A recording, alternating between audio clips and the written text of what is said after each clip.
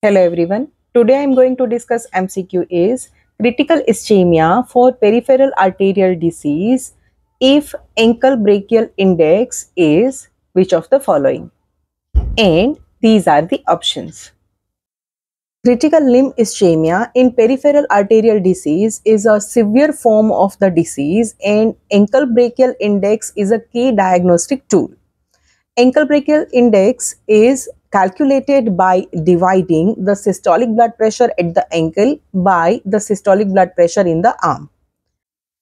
If it ranges between 1 to 1.4, it is normal. Range between 0.9 to 0.99, it is borderline. Range between 0.41 to 0.90, mild to moderate peripheral arterial disease.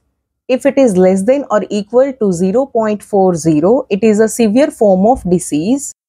More than 1.40, non-compressible arteries. For example, calcification in diabetes mellitus. Critical ischemia is typically diagnosed when ankle brachial index is less than or equal to 0.40. This is often accompanied by wrist pain, non-healing ulcers or gangrene in the affected limb.